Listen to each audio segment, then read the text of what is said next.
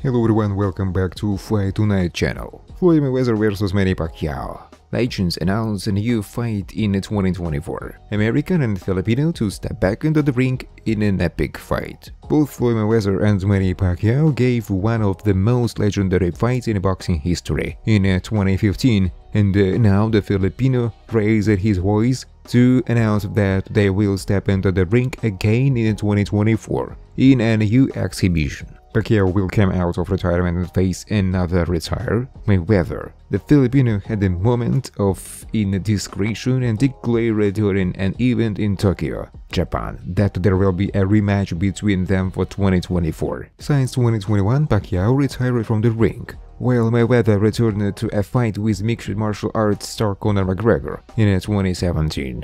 This second contest between Pacquiao and Mayweather means a rematch for Pac-Man, who in the controversial fight of 2015 lost it again. Manny, who officially retired from the boxing scene as undefeated, and apparently this second fight will take place in 2024, much earlier than expected, and with both as retired and business activities. Also, in his announcement, the Pac-Man did not reveal the tentative date for the fight, so it will be in the coming days when the day could be known. For his part, Mayweather has not spoken about it, so the boxing world is waiting for more information in the early days of 2024. Gervonta is now sole recognized WBA lightweight titleist. Haney removed as a super champ. The new year has begun with one less WBA belt in existence. Devin Haney was formally removed as WBA super lightweight champion in the sanctioning body's latest rankings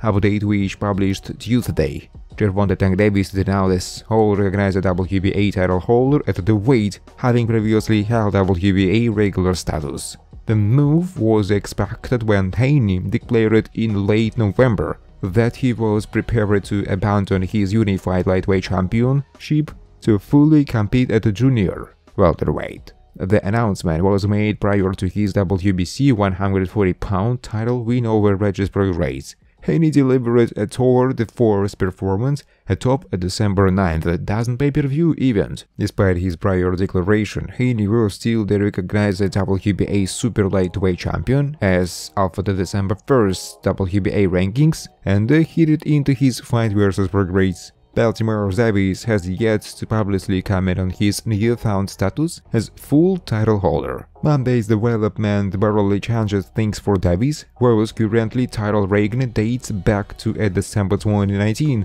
12th round knockout of Yuriorkis Gamboa. The only real change is the absence of a primary title ahead of his belt, which means he is free to further unify the division if that is the road chooses to travel. The only other active lightweight titleist is Shakur Stevenson, who claimed the vacant WBC belt in a 12-round unanimous decision win over Edwin De Los Santos. The IBF and WBO belts are both currently vacant. Davis has not fought since a 7th-round knockout over Garcia last April 22nd at the T-Mobile Arena. The bout was fought at 136-pound catchweight in a non-title fight, with Davis' WBA title not at stake.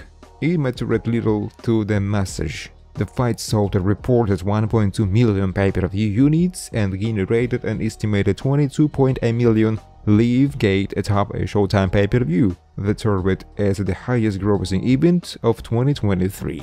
Davis last defended his WBA title in a stoppage win over previously unbeaten WBA junior lightweight titleist Hector Garcia after 9 rounds. Garcia, no relation to Ryan, moved up in weight to unsuccessfully challenge Davis last January 6. Thanks for watching guys. If you like this video, please subscribe to my YouTube channel.